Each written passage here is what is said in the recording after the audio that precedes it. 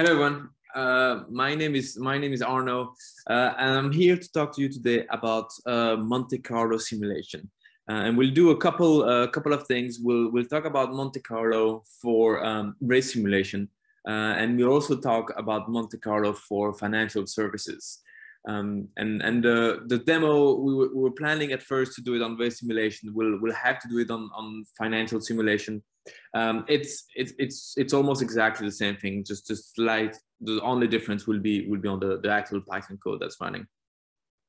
And so the first thing we're going to do is to actually go straight in our OCI console on your on the tenancy that you created to go and launch the cluster, and then we'll go back to this presentation. And while Oracle Cloud is launching everything in the background, we'll go over what we are going to do and how we're going to use it. And then hopefully by the time we're done, your cluster will be created and we can start launching some simulations. All right, so let me actually go to this page, and then I'll do this live in front of you. So if you go to cloud.oracle.com to your tenancy, we'll go to the menu. I'll show you developer service OKE. We'll create a cluster, and then there's a wizard to do a quick creation that will do a lot of the different things for you, like setting up the network, setting up all of the security rules, things like that. So all of that will be done for you. So you'll see it will be very quick. And then we'll actually start with just one virtual machine with a couple of cores, 8 GB of RAM, just for one node. We'll use that for the Rabbit, for the queuing system, for the load balancer, and so on. And then we'll add another node pool later on for our worker nodes. All right, let me go to my console, and if I go here. If you go to the menu, which is the little hamburger here on the top left, if you go to developer service, you can go to Kubernetes clusters. We call it OKE. So this is basically a cluster managed by Oracle, and we are going to do what we call a quick create. Here, I'm going to call this by the demo. I'm going to leave it in my compartment. You can choose the latest. You can leave the Kubernetes version, the latest one by default. We can do a public endpoint so that you can we can actually access the cluster through a public IP. Here we can do either public or private worker. Here we won't really have to connect to those directly, so we can leave private worker. As I said, we can do just one virtual machine. What's nice on Oracle Cloud is you can actually create your machine as you wish, with however many cores you want, how much memory that you actually need on this virtual machine, and you actually on those you'll build separately on the cores and on the memory. So you can make really fat node with tons of memory, or you can make nodes with not much memory at all, which is what we'll do for worker nodes. Here, I think we can do maybe a couple of cores, 8 GB of RAM. That's good. We'll just do one node for now, and we can just click on next and click on create cluster, and that's going to go through this whole workflow and have everything creating, and then we'll be able to go and check on our cluster. So if I go here, you'll see your cluster will be in creating mode, and that can take a bit of time. So we'll actually go back and look at what the demo will entail today. All right. Perfect. Something else, you can feel free to, if you have questions or anything like this, feel free to post them in the chat, and we'll try to answer them as much as possible. I'll try to monitor the chat as I see things coming in. All right, let's go back to our presentation. Trying to not to go too quickly if you're following along, and trying to do this as well. All right, so how do Monte Carlo simulation work? We actually have a pretty cool video here that we can look at. Basically, how Monte Carlo simulation work is we have a lot of uncertainty on our input side. If you have a problem and you don't know, let's say you're doing the example we want to take is race strategy.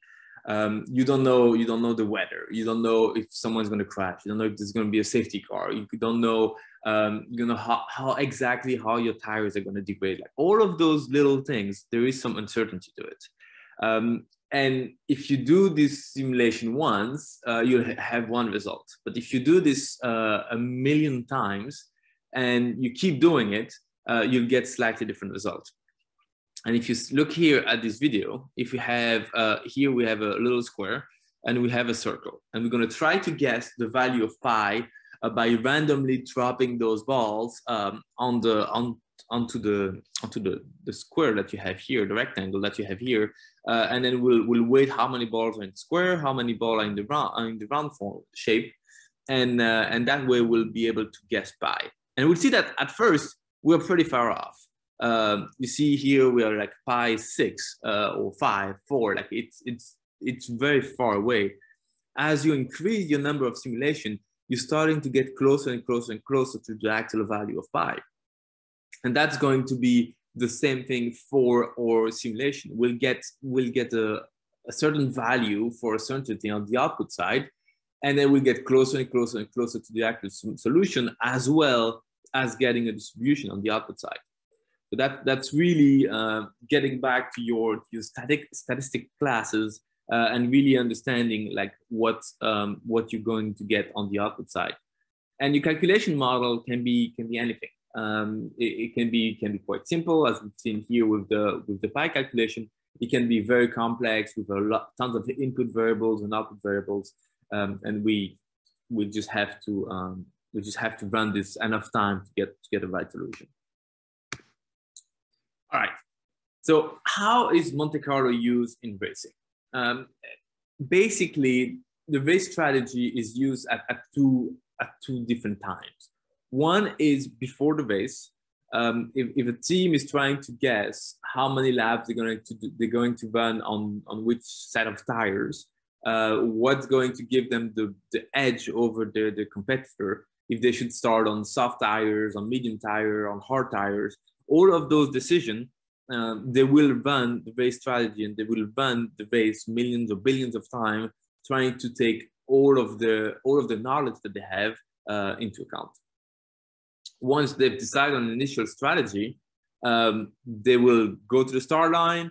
As soon as the light go out, everything you basically have to start again, because your position is now may not be the same 100 meters after the start than when you just started. And so you will have to actually go back and rerun those simulations every lap to try to estimate, like, well, now in Formula One, there's no fuel levels anymore, but depending on the race, depending on the regulation, your fuel level, how long it takes to pit, the traffic, the tire wear, overtaking possibilities, weather, all of that. And then you get all of the live data as well. So you have data streaming in with things like your exact position, the gap that's with the car in front, with the car behind, lots of variables, lots of data that's coming in. And there is a model that's crunching it and say, let's run the simulation and we'll run this billions of times. And if you watch Formula One, you know, for example, if a safety car comes on, some car crash, safety car comes on, you basically have one shot to stop at the pit. It's the next time you see the pit lane, go in or don't, and that's going to make a difference whether you went through the pit. You may have lost a few positions, but you're on clean tires, or if the safety car comes on and you don't pit, you decide, okay, I'm good as it is. I'm not taking any chance to lose a position, but you're stuck with your old tires. And if you've watched the last F1 season, that's really where the race strategy was at its greatest, because what we saw is a safety car coming on very last laps of the race. One driver decides to go in, one driver decides not to go in. They all had the reason to do this or not, but ultimately you end up with a car with fresh tire against a car with really, really old tires, and they have one lap. And almost 100% of the time, the car with the new, fresh, soft tires is going to beat the car with the hard tires. Like the other driver had no chance. And so race strategy, actually in the last season, if you look at it, it made an impact on quite a few races. And that's why it's important. And that's kind of what we want to show today, is how you can use Monte Carlo to do these simulations. And in finances, Monte Carlo is used as well. Maybe even that may be even a more common use case. Not a lot of people are doing race strategy calculation, but there's a lot of people that are assessing risk, looking at portfolio valuation. If you whatever you're doing, if there is a risk or something, some uncertainty to estimate, Monte Carlo is usually the way to go. I'm not going to go in all of the detailed ways where that's used, but one big one that you can look at is your stock market, and knowing kind of the trends, knowing the volatility of a stock and so on. You can kind of look at like where am I, what are the odds of me being up next month or next week or next hour, depending what you're doing, versus odds of being down, and like what value do I have at risk? All of those things can be evaluated as well. I'm not going to go too much into those details within the lab, but that's what we'll simulate in the small Python code that we're running. All right, let's now take a quick look at our architecture. How are we going to do this? So first of all, to connect to anything, to make this easy, we'll use what we call the Cloud Shell. It's just a small virtual machine that's available for anyone in their tenancy, where you can just use your web browser to access and to run some command. You don't have to actually go and set up a PuTTY session if you're on Windows, or SSH session. You can just access that from your web browser. That will be really handy to connect to our cluster. In real life, obviously, that there's probably going to be a whole either a front office tool in financial simulation, or a whole kind of like a data pre-processing in race strategy, where people are going to do some work already before actually launching some simulations. And then we'll go to our load balancer. We'll actually start a service that will do the load balancing and submit jobs on one or the other nodes. And we'll have a RabbitMQ container.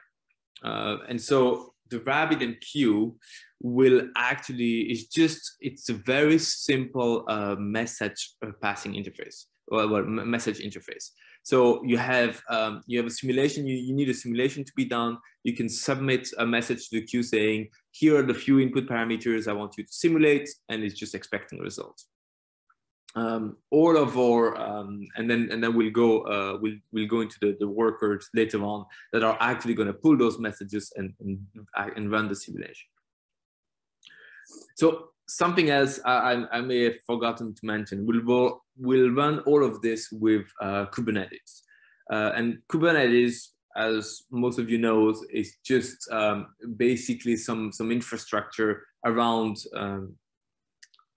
Docker containers. So we'll have a few Docker containers, and Kubernetes will be kind of your scheduler. I'll make sure the right containers are running in the right spots, that those are spread out, and all of those things that are done correctly. So you can really see Kubernetes as managing all of your Docker containers, rather than you having to go into a specific node and say, I'm going to run this command on the specific node, this other node, I'm going to do this. And Kubernetes is handling all of that for you. And then finally, there's going to be a couple other things that we are going to do with the containers. Is that we'll have the containers pull the messages. And so we'll do what we call a hot start, meaning the container are always going to be up and running and just waiting for messages from the RabbitMQ. Another possibility, if you know Kubernetes, if you were running batch jobs, you could look at every time you want to run something, you launch a job and you ask for a container to be deployed and then run it and then kill the container. The advantage of having all of those containers ready to go is that it will go much faster. And when your simulation are lasting for seconds, even sometimes less than a second, having to wait for your container to spin up is a penalty that we're not really willing to take. And then the other thing that you can see in this plot is that we'll actually have workers and we'll have splitters. And the splitters is that for a Monte Carlo simulation, and we'll say run this 100 times, 1,000 times, 1 billion times, however many numbers of simulation you're planning to run, the splitter will then take that 1,000 simulations that you have to run and split it in maybe in 10 or in 100, so that each worker can actually chew a small part of it, and then the splitter can aggregate all of those results together and feed that back to your tool. And that has the advantage of being able to scale. If you have simulation and lots of simulation that you need to run, each container is going to be able to do a small piece. In our case, each container is actually going to run just on one core on the machine, and will each of those cores will run some simulation, and each node that we'll create will actually have multiple pods that are going to run this simulation. All right, let me quickly see if there's, yeah, okay, perfect. Nothing in the chat that I need to take care of. All right, so now we'll go back to our cluster and set up our ARM node pool. And oops, I hope I can copy this from here. No, I may have to exit full screen for a second. All right, let me actually paste this in the chat for everyone, because you may you will need this for your ARM containers. All right, the rest you can all click, but basically here we have our cluster with a node pool. If you look here, we have our default pool that we created, which is if you go here and click on nodes, you'll see that there's one node ready and active. So perfect. We'll be able to do a few things with that already. The first thing we'll do here is add a second node pool, and here we'll add an ARM node pool.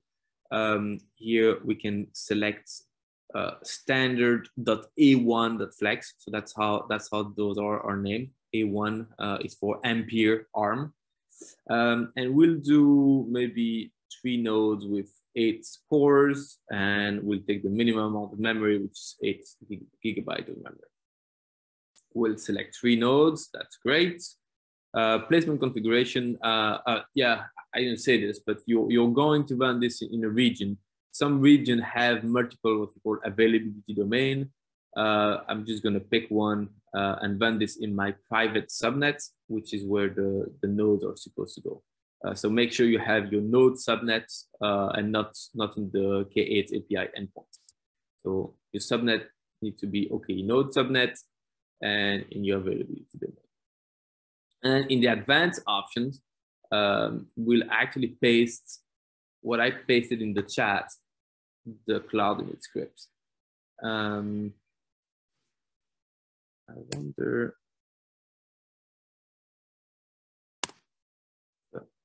I'm not going to need to put those on different lines.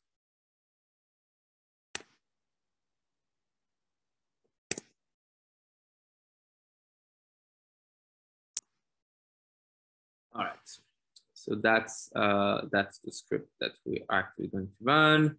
We can leave everything else as defaults, and maybe add this second pool. All right. Now, while this is spinning up, we are actually going to access our cluster.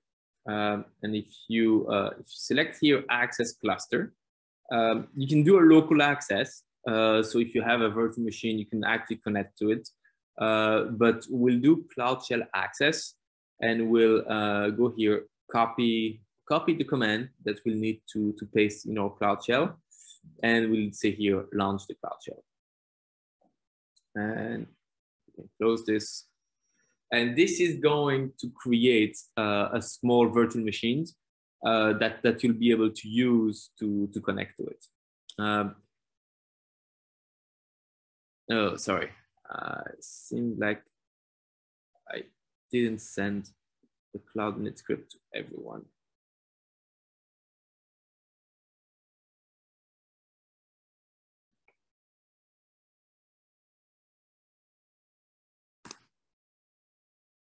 All right. This is now in the chat for everyone. Perfect. I give you a few minutes to get that done. You see here basically this Cloud Shell, just a small terminal. In my case, I'm going to make a directory by the demo.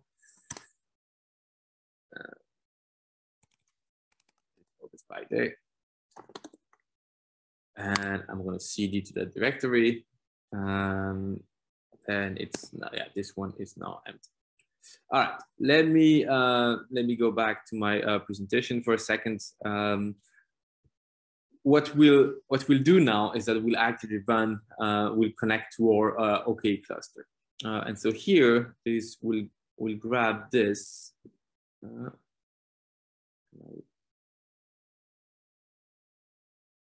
I want to copy this, but I'll have to go back out of presentation mode.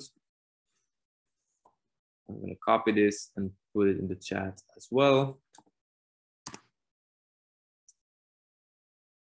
All right, so here we can do a wget of this this zip file, and we can unzip main.zip. We won't need a lot of those files. We'll actually won't need it, but we'll just download this. This is from a GitHub repo, so you could actually also just clone that repo here. It's whatever is the easiest for you. Git is also installed on the cloud shell. All right, CD to OCI Monte Carlo simulation FSI. If you ls here, there's going to be a KS8 deployment folder here with a few servers that will run.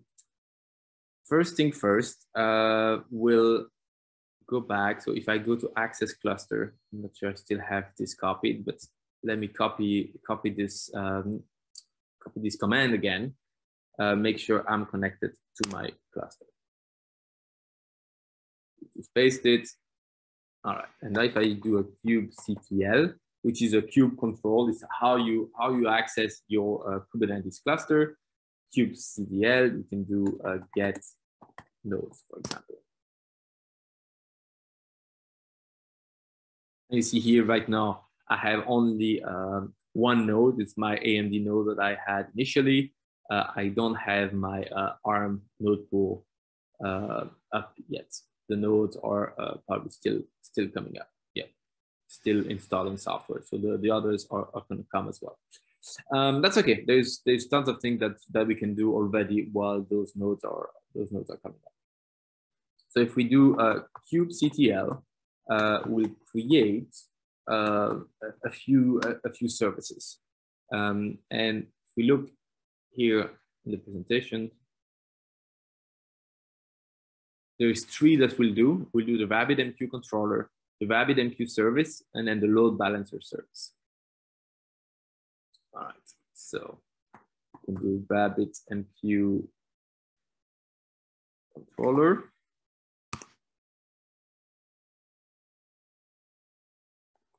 To kubectl create RabbitMQ service.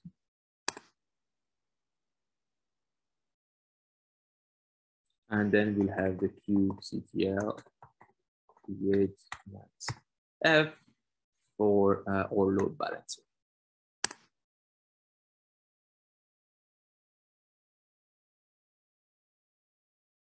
All right.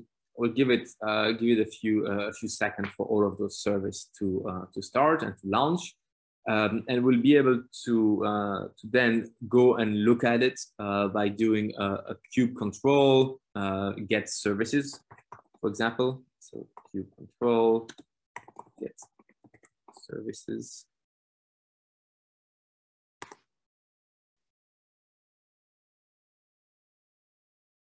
And we see here that we'll have a external IP here. That's basically going to be our load balancer. And one thing that we can do with this external IP is that if you paste it and go to port, I can grab it from here, but 15672. 15672. This actually gets you to the Rabbit queue the Rabbit service that you created, and you can log on with guest. Get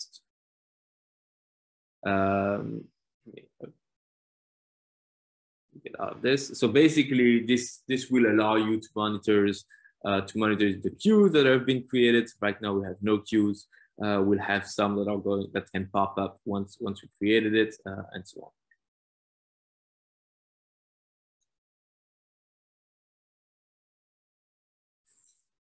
All right, perfect. Let me go take a look here. If my nodes are available, so we can do if we want to see from kubectl get nodes, sitting up there. Pods, you should only see one, or Rabbit controller. The other pod will get them later, and then the kubectl get here will do services. What services we have it high, a bit higher. So basically, yeah, you can monitor what you have and what needs to be done. All right, then what we'll do as well is that we are going to go and edit a few of the files for the other part that we want to do. So if you do a VI of your ARM client, for example,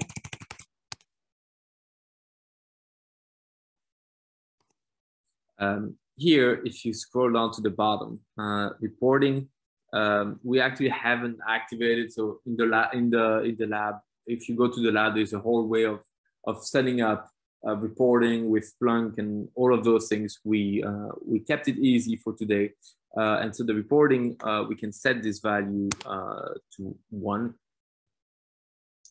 and you see that the node selector is actually going to run on ARM. In this case, we see that a few environment variables are set, like the RabbitMQ host, RabbitMQ, like the name of the queues, and so on. All of that is available here. All right. Let me exit this one. How are we doing on those nodes?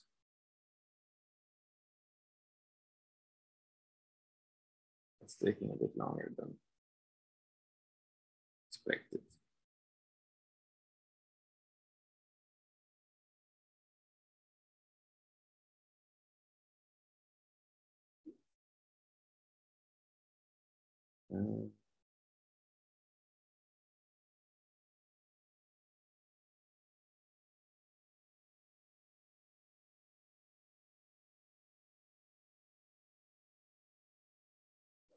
Yeah, it's another cluster that I have. I tested this, so it was working. All right. Let's give it a few more minutes. That will give everyone time to catch up.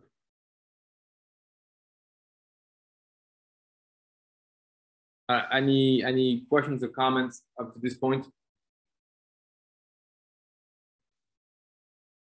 Perfect. Yeah, if you have any, feel free to post them in the chat, as we said. All right. So what we'll do now, I'll go over. So we've done step number 1. So the client controller will have three parts that we're going to run. There's going to be the client, the splitter, and then the worker. The client will just have one. That's just where we are going to launch our simulations from. That should be just one part. Then the splitter and the workers, here we can have different numbers. For example, for our workers, we can put a replica number to 10. That means that whenever we deploy this, we ask for 10 parts to be workers. And for the splitter, we can, for example, have 3 splitter for our case, where if we look at, I think we made 3 nodes of 8 cores. So that'll be 24. So we could probably go actually even a bit larger than that. We could probably have the worker be 20, the splitter is 3, and then the controller 1, or something to that order. And we'll create those just the way we created the other services. We'll launch those YAML files that you downloaded. We'll just edit them and then create this. All right, let's see.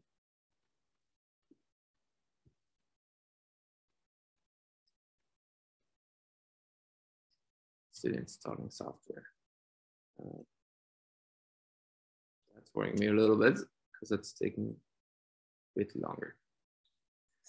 All right, let's already update the other, and we'll see if we adjust something. All right, so we can leave 5 for splitter. That's fine. So we have 24 minus 5 minus 1. That'd be 18. So if we via ARM worker controller,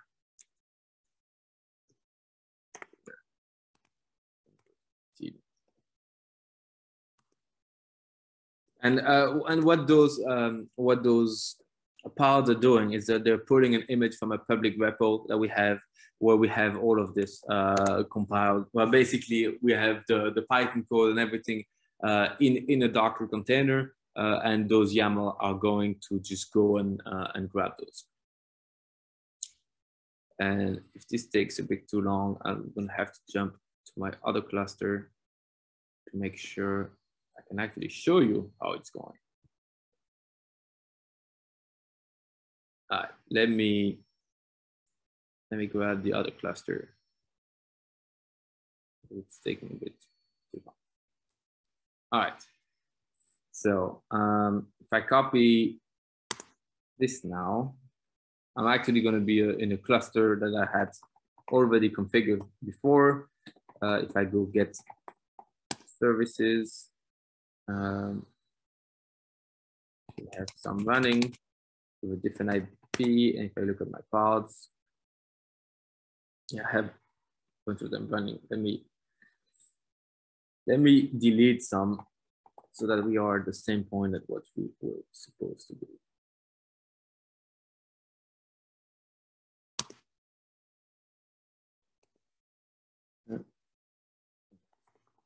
Yeah, so you can delay the same way you can create, you can also delete using the file that you have. So we can take,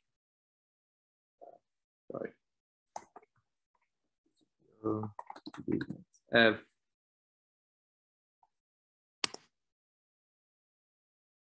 remove clients, later, and I'll remove the worker. In the same state that we were in before.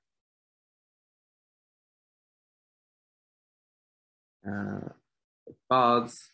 And what we can do as well is that we can ask if you do -O wide. You can. One of the good things here is that you'll be able to see which pod is running on which node. which IP basically. All right, so we have pods terminating. Let me see what's done.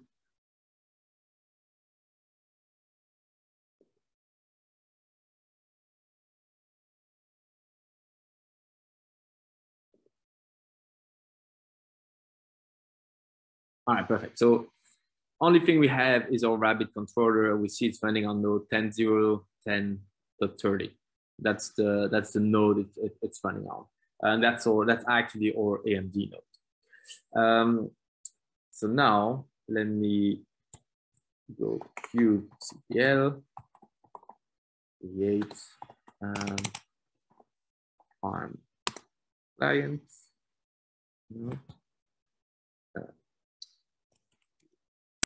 F.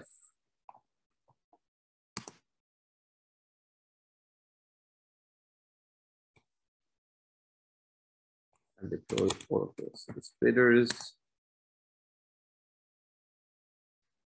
And then the word.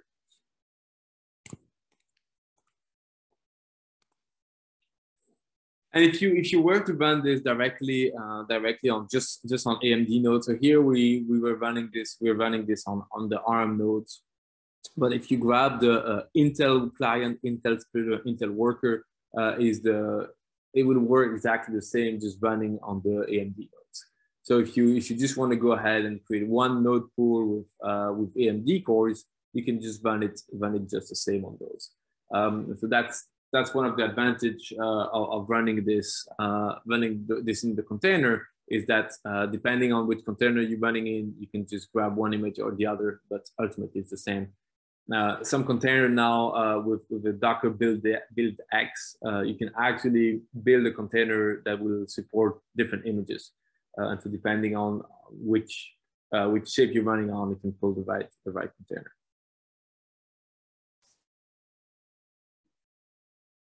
All right, perfect. So now we have created our pods. Let's go and take a look at them. We see they're all running, and you see that none of them are running on the 10.30, which is the AMD nodes. They're either on the 254, on the 120, on the 138, which are all 3 ARM. And that comes because at the end of that YAML file, we were specifying this needed to run on the ARM nodes and not on the AMD nodes. All right, now if I go back here, that's the information about how to access RabbitMQ, the actual GUI that they have. So we can go here and run this command. And let me actually paste this in the chat as well.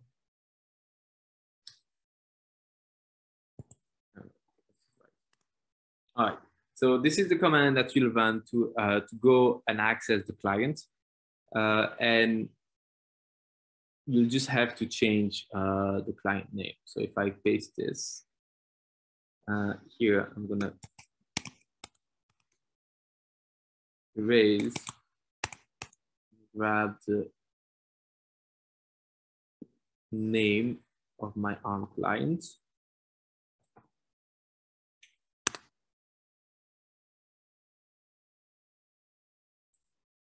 And so that basically will give me access to my to the node, to the client node that will launch the simulation. So if I do a ls in this, I'll see that I have basically my Python code and then my simulation.json. If I look at the simulation.json, it's very simple. So again, I'm not going to go into the weeds here and too detail, but basically we are running some portfolios that have some risk, some volatility, some maturity, and so on. And the most important thing that we can change right now is the number of simulations. So if you look at the default, it's running 100 simulations. And so I can call Python 3, my main function, and then as argument, the simulation.json file. if I just run this, it's going to run very quickly. So if you look, it prints a lot of numbers, but we can actually go and remove that if you want. But we see here, it's printing like the RabbitMQ host, which queue it's running, the portfolio ID, start time, and it says here I'm splitting it, and then I'm sending it to the other queues, and then there's some tasks that are going to be received, and so on. And if you go back at the end, you'll find how long it took to compute the portfolio. In our case, it took 0.4 seconds to run. If I go, and I can go and edit my simulation JSON and look here, if you were to run 300 simulations and run it, and let me actually put that in the log.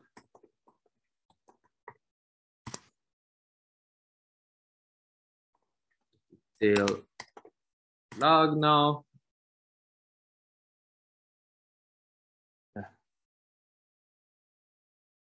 Let's tail just the last line.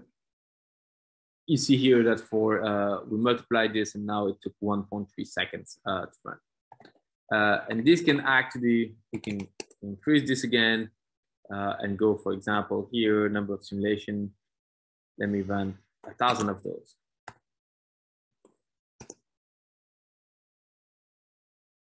And 1,000.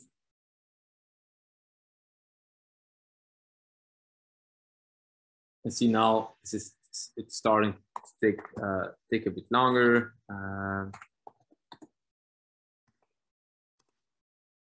See, it actually took 8 seconds to run this on all of the nodes and so on.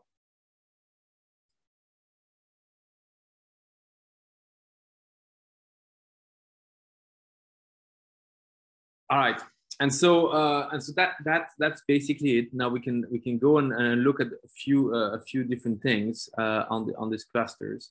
So if I go look at my node pools here, you can look at a few of your metrics on the nodes. I can go and look on specific nodes.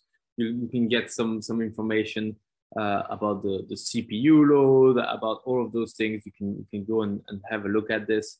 There are also tools that you can use to do this without OCI. So not looking at it on OCI, but actually looking at it through OKE monitoring. So that's most of what I wanted to show here in the demo. I wanted to keep this short and show, yeah, we can use OKE to do a lot of those things. To have basically Oracle handles a lot of the infrastructure for you. You just need to have your Docker container ready. You create a RabbitMQ service, and then you have your Docker images pulled from there, messages, and that's highly efficient. So you can really run a lot of different a high number of simulation can actually run all at the same time when you do this and have a very quick turnaround. RabbitMQ is able to handle thousands and thousands and thousands of messages a second. So it's really efficient for that. A few of the announcement on the lab. So there's a Pi knowledge quiz that you can go on and take to see how well you understood some of those things that you saw today. And then the other thing is that we have new Kubernetes service. So we haven't used a lot of the feature of Kubernetes, but there's a lot more to it.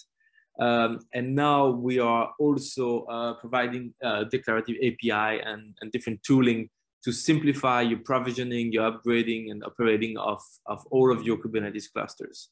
So those are all open source cluster API. They name this CAPOCI to help you manage your Kubernetes clusters. To basically have command line access to do a lot of the things that we've done. It provides integration with all of your OCI service. So the networking, as we've seen, load balancer, FSS, which is a file system. It's an NFS file system that you can mount on all of your nodes, and then your block volumes. So you have your default implementation with templates, and then you have a Kubernetes image builder to create your custom OCI compute images. So yeah, that's if you want, there is a link here that I can paste as well, so that you can go and take a look at this.